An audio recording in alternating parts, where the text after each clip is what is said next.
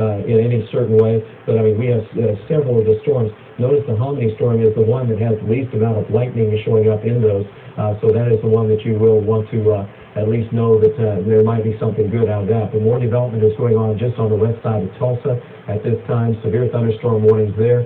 We continue to see the tornado on the ground now in Moore. And so you see our storm chasers are right beside it, paralleling the storm.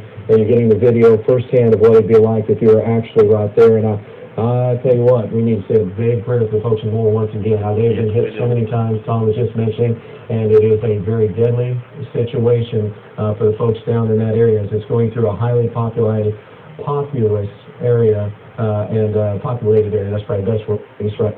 And that southeast side of Oklahoma.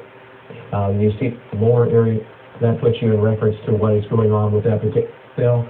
The rotation right over the Moore area and circulation, so it's indicative of what will be undoubtedly a very large tornado that could do a tremendous amount of damage. Dick, I'm going to come to you in just a second. If you could be ready with the storm track again of what's going on with those storms up to our north and west, especially for the ones that are near Halleck and moving into eastern Osage County. I have a couple of looks that I want to show you just of the Oklahoma City storm. Only where we head direction before too long. The first is just the as over the area, and this is the center of Oklahoma City is basically right in here. So that's going on the south side. This will continue to track to the northeast. If this holds at a current rate, that will end up taking it closer into our viewing area in about an hour. Close in at this time with Oklahoma City again just to the north.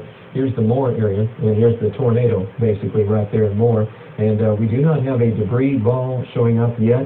That is something new with the dual pole radar, which it should be popping up momentarily just because we know that there's a tornado there during an extent again. So these have been going on for a while. That is the good news for